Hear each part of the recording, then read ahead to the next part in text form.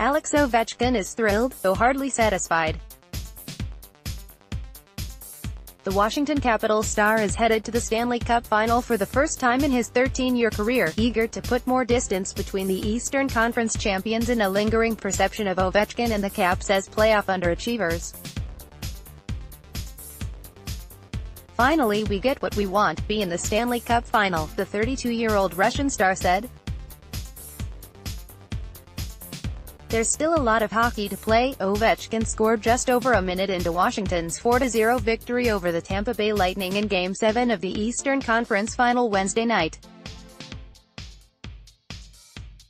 Braden Holtby stopped 29 shots to notch his second straight shutout. Andrei Burakovsky scored 2 goals, and Nicholas Backstrom added an empty netter to help the Capitals close it out.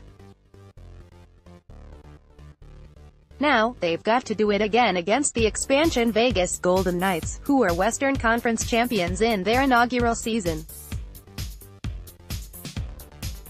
"I feel very happy, but we're not finished yet," Ovechkin said.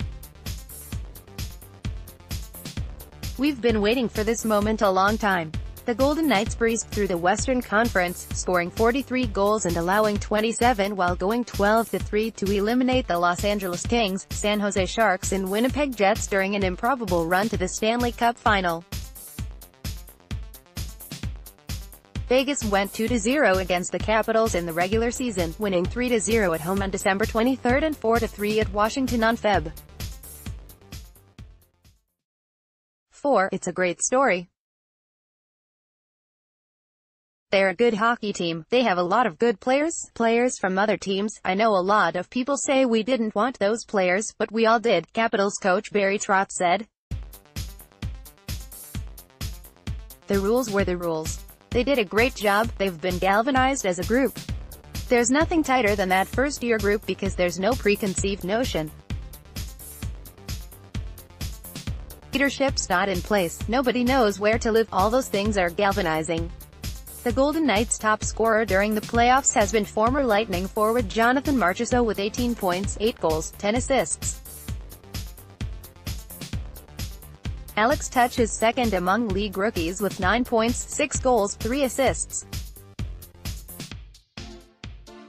Goalie Marc-Andre Fleury, who's in the Stanley Cup Final for the 3rd straight season and 5th time overall, has been a huge part of the team's success, too, with a 1.68 goals against average and .947 save percentage. Fleury and teammate James Neal returned to the Cup Final after facing each other in the championship round last year, Fleury with the Pittsburgh Penguins, Neal with the Nashville Predators. "They're deep. They're probably the most veteran team still playing in the playoffs. But they've done a fabulous job," Trotz said. "They're a fabulous story. It's a great story, not only for our game, but for everybody." To reach the Cup Final for the first time since 1998, the Caps beat Tampa Bay 3 times on the road to run their record to 8-2 away from home this postseason.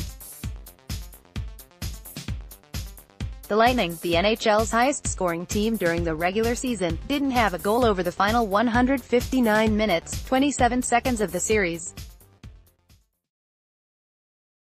Ryan Callahan had Tampa Bay's last goal at 33 seconds of the second period in Game 5.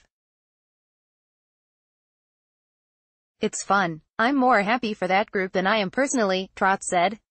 "They did it together. Everybody has been in all year. We kept growing on and off the ice, and shoving aside a decade of playoff frustration. The playoffs are fun," Trotz added. "They got to the next level and realized they're not going to be defined by anything they've done or not done in the past." ______ AP hockey writer Stephen Wino contributed to this story.